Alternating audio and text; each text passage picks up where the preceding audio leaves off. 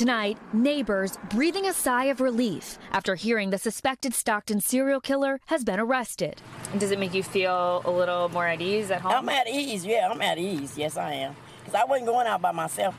43-year-old Wesley Brownlee is booked on suspicion of at least one murder and assorted weapons offenses in the San Joaquin County Jail, held without bail. When taken into custody, police said he was wearing dark clothing, a mask around his neck, and was carrying a gun. Law enforcement says the suspect's pattern of preying started in his car before he stalked his victims on foot. Police followed this exact path. They arrested him right here at 2 a.m. on Saturday. They said he was on a mission to kill, just blocks from where some of the attacks took place. He was out hunting. We are sure we stopped another killing. According to public records, Brownlee has a criminal history across California and Arizona, connected to past drug and traffic violations and a DUI. Most of the victims were Latino men, several of them homeless.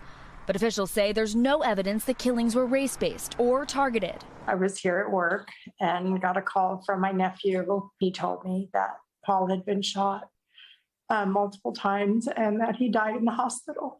Greta Borrow is the mother of Paul Alexander Yaw, who was killed in July. Does this bring any closure for you?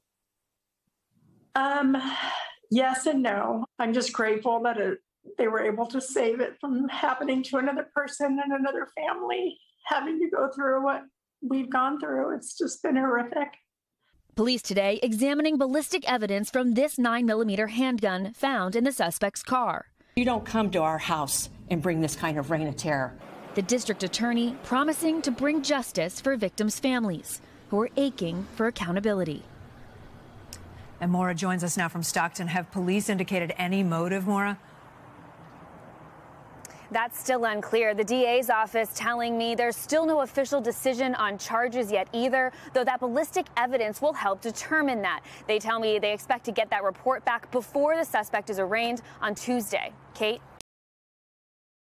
Thanks for watching our YouTube channel. Follow today's top stories and breaking news by downloading the NBC News app.